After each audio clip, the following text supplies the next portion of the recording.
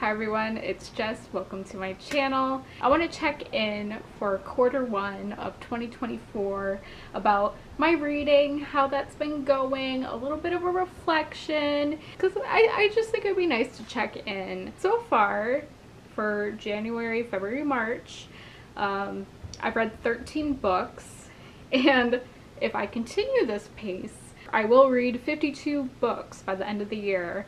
And I'm like, oh yeah, that's cool. I mean, it's slower than the years prior, but I'm like, doesn't matter to me as long as I enjoy reading. But I'm like, oh, that's kind of cool. 52, like 52 weeks, that's like a book a week. So far, I've read 5,145 pages, and projected toward the end of the year, that would be 20,580 pages. And now I think I've said in my stats video how many pages I read last year, and I never look at how many pages I read in previous years. I'm going to talk about my unofficial goals, little check-in, because I guess I'm calling them unofficial because I'm not like so strict, like, oh, these are my goals and I gotta meet them for this year or else I'll feel like a failure. No. I'm just choosing to do this, okay? My first one is to read a Stephen King every 2 months, so that's 6 books this year. And so far that has been going well. I read The Long Walk for January, February pick, and I'm reading Fairy Tale for March, April, and I will for sure finish that in April. My other goal was to read Mistborn, to continue that series, and I broke it down for the rest of the year. Again, every 2 months I'm reading one of the books in the Mistborn series, and so far, yes, I'm keeping up the pace with that. I read The Well of Ascension and finished The Hero of Ages, so it's been going well. Okay, and then my TBR jar, I don't know, I've been doing the best I can with that. For the 3 months, I've only read one of the books, but loved it. The other book I'm saving until October. The third one, I'm still waiting for it at the library. I didn't realize how long that one would take. I'm just doing the best I can with that, okay? Okay, so now I want to talk about the books I want to read for next quarter. The possibilities, I guess the strong inclinations to read these books for April, May, June. Obviously, I'd like to get my hands on before the coffee gets cold. I think last time I checked, I was number 60 for the library queue or whatever. So hopefully that gets to me soon.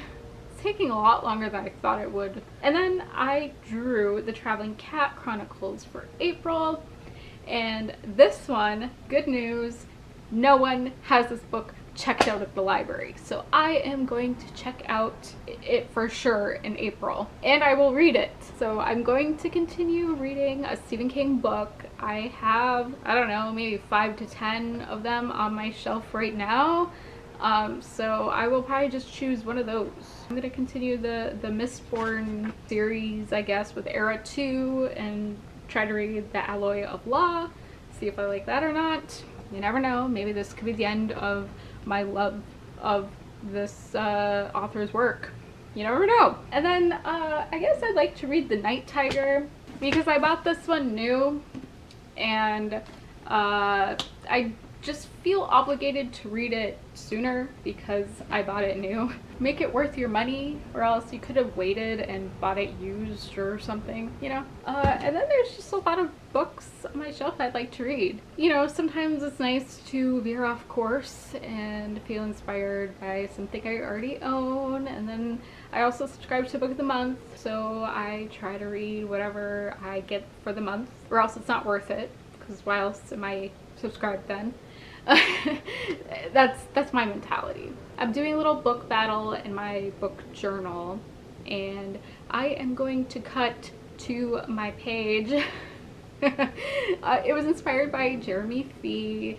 He has done book battles on his channel. They are always epic. This one, I mean, not to say it's not epic, but I definitely don't have the production value for shooting this book battle, but you know, I'm gonna do what I can to find the best book of 2024. Okay, so this is my book battle of 2024, and I have it divided by quarters 1, 2, 3, and 4. And for every month of the year, plus a little bonus slot. And now we are going to focus on the first quarter. And I'm just going to reveal the best books. You know, these are 5-star books for all of them. In January, I really loved reading The Well of Ascension. It just got me hooked right back into the Mistborn series. I didn't think I could get back into it, because I remember how involved and intense it was, and I hadn't read it for like a half year before I started the series again. But I got sucked back in again. And then February, I chose Dead of Winter by Darcy Coates. It's a thriller horror with some unique murders happening in this like abandoned cabin during a snowstorm, and I'm a sucker for that kind of story. And then in March, I chose again Brandon Sanderson, The Hero of Ages, because the conclusion of the series, well, the first trilogy, just really got me. And then for my bonus pick, the one with the star, I looked back through you know, what 5-star one I did not choose, and for this I put The Foxwife by Yang Shi-chu. I do like watching like K-dramas and C-dramas, and just how they can, you know, there can be some historical fantasy drama, and those are fun and you get very involved, and it just reminded me of watching one of those shows. Okay, so that's my book battle. We'll see how that goes. Let me know if you've read any of these books or how your year has been going. Have you kept up with your goals so far? Now is a great time to check in with yourself. See if you can, you know, it's not too late to, you know, set yourself on the path if you veered off from, you know, the new year. I will see you later because I can see you. Bye.